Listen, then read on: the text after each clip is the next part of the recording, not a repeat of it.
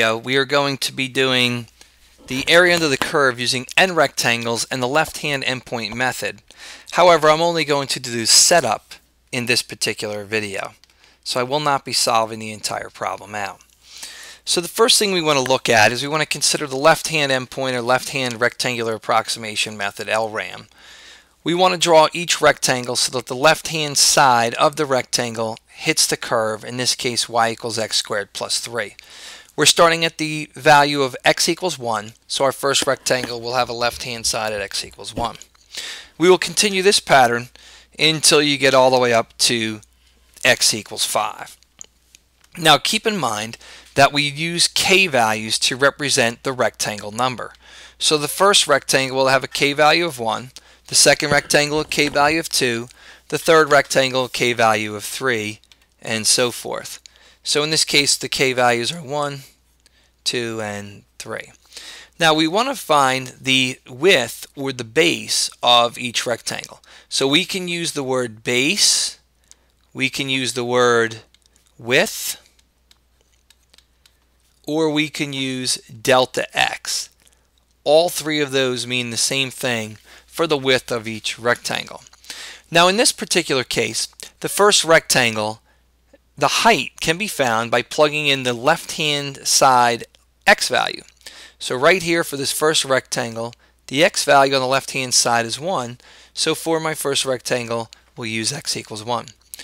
To get to the left-hand side of the second rectangle, we have to move over one width. So the width of each rectangle is going to be found by taking the highest x value in the interval minus the lowest x value divided by the number of rectangles.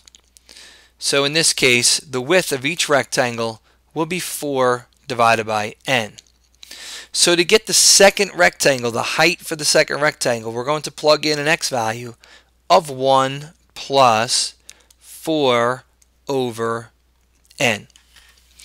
Moving over one more rectangle to get to the third rectangle, that means we would have to go over two widths. So 1 plus 2 times 4 over n. If you follow the general pattern here, when k was 1, we really added 0 4 over n's, or 0 widths. When k was 2, we added 1 4 over n, or 1 width, and when k is 3, we added 2 widths. So in general, you can see that the x equation is going to be found by 1 plus k minus 1 4 over n's. My suggestion is to combine that into a fraction, so it'd be 1 plus 4k minus 4 over n. And that's the x equation that we're going to use when we substitute in later on. So the setup stays the same. Sigma area of the kth rectangle when k equals 1 up to n.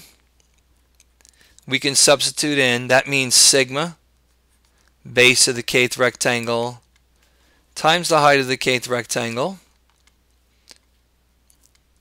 And of course we know that that means the base, or the delta x, or the width, is 4 over n, and the height is going to be found by x squared plus 3. But at this point we would know, instead of x, plug in 1 plus 4k minus 4 over n for that x value, put the quantity in parentheses, and then you'd be well on your way to solving this problem. So that would be the setup using n rectangles in the left-hand endpoint method, or LRAM, for x equals 1 to 5 of x squared plus 3.